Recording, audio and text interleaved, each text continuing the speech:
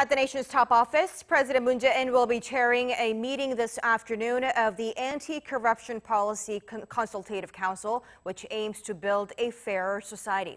He is expected to call on officials to take stern measures against crimes that impact people's livelihoods already burdened by COVID-19. And those include fraud, voice phishing, and cyber gambling.